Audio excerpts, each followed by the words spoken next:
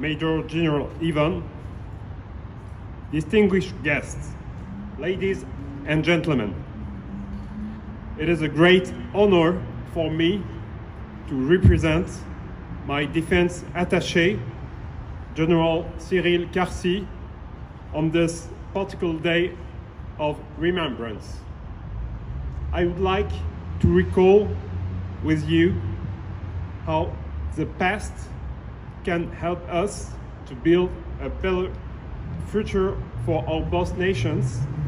In other words, making certain what seems today possible. We must not forget that France was the first ally of the young American nation. France provided military and economic assistance during the struggles that opposed it to the British Empire during these 6 long years.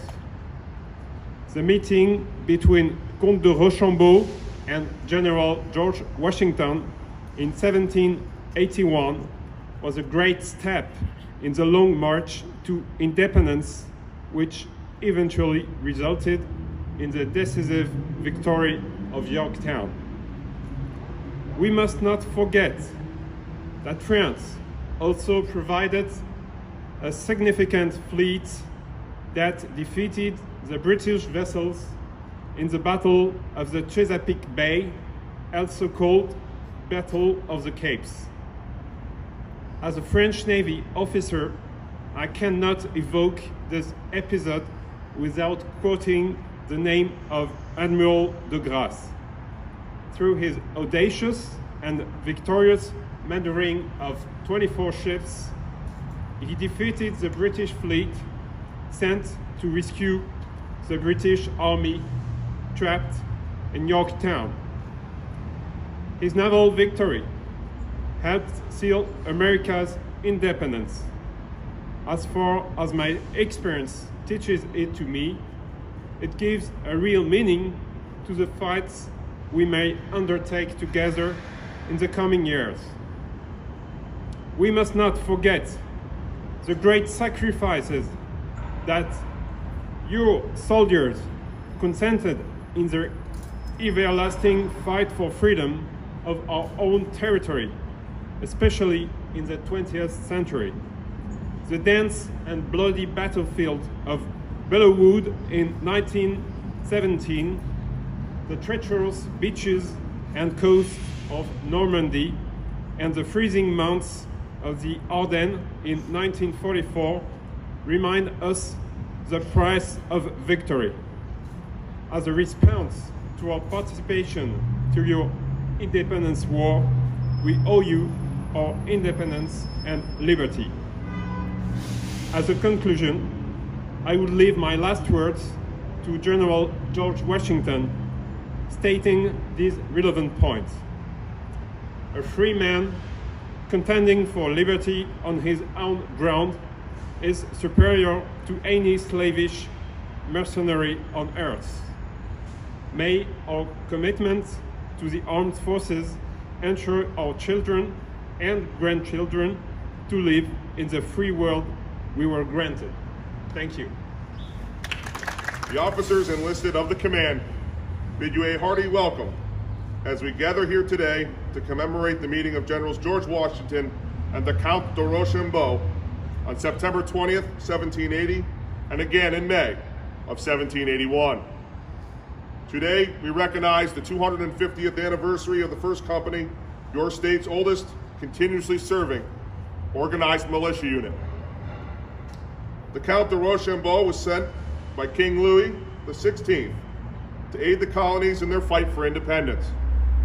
The French not only provided over 5,000 men, 2 fleets, but also urgently needed the arms and equipment for the battered Continental Army encamped in New York.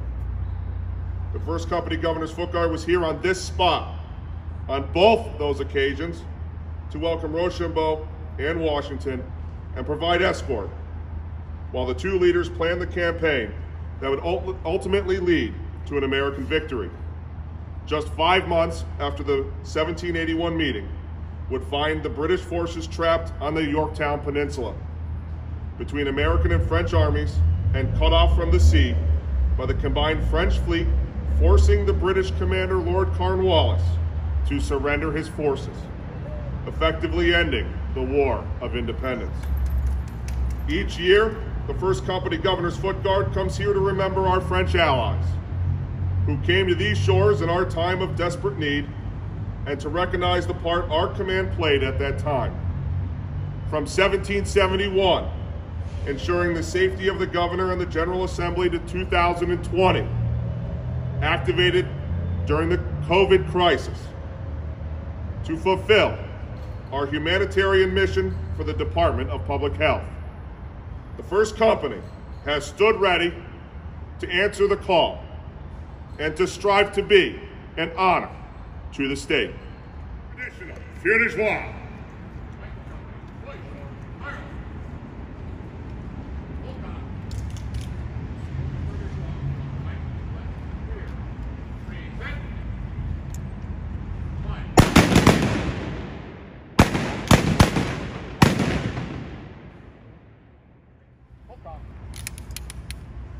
Volley, present. First squad, fire.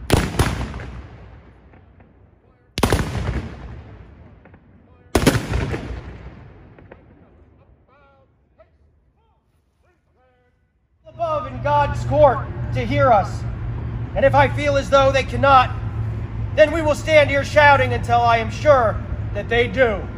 Who are we? First Squad! Who are we? First Squad! One more time, so the angels can hear us in heaven.